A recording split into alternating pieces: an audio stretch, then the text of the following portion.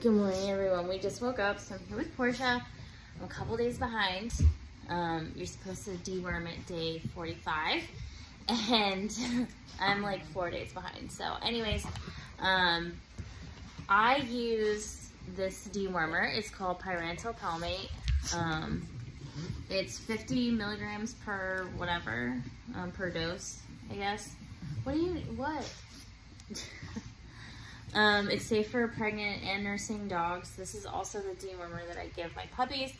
If you want something stronger, consult with your vet about a good dewormer that's safe for pregnant and lactating dogs.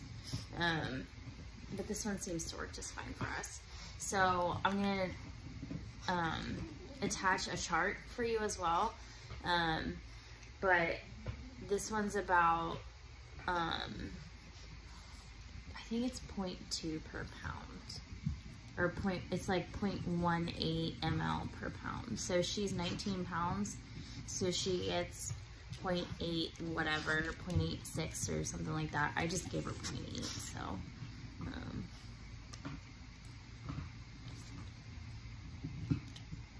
Any little mamas?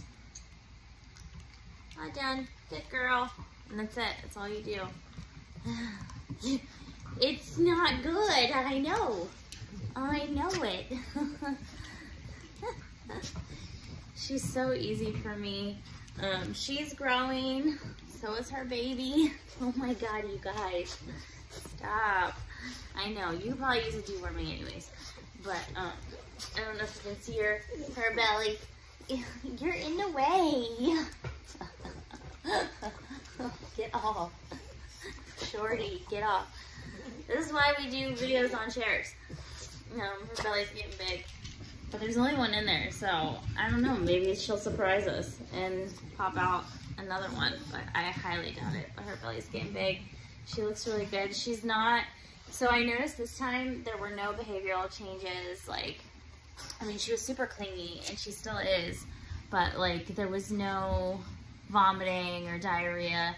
She's a little burpy, but that's about it. There was no like morning sickness or anything like that. I'm wondering if it has to do with like the amount of puppies that they have.